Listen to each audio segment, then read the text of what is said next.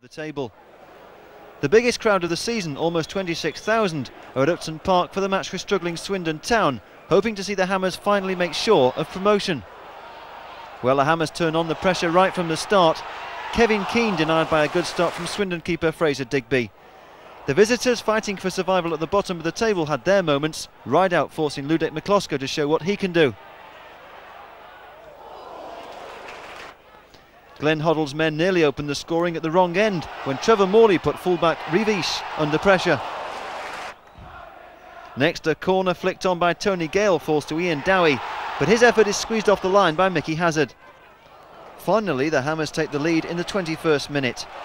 Good work by Chris Houghton, and Dowie's teasing ball eventually falls to George Parris. 1-0, but there's still a long way to go. Miklosko has to make another important save, this time from Duncan Shearer.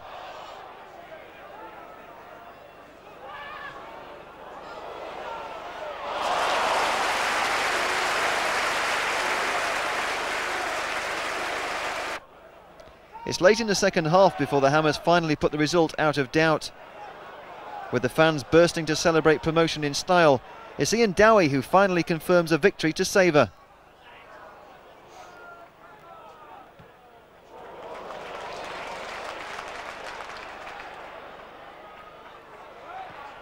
A sweet goal to rubber stamp the Hammers' return to the top flight. West Ham are back in Division 1 at the second attempt.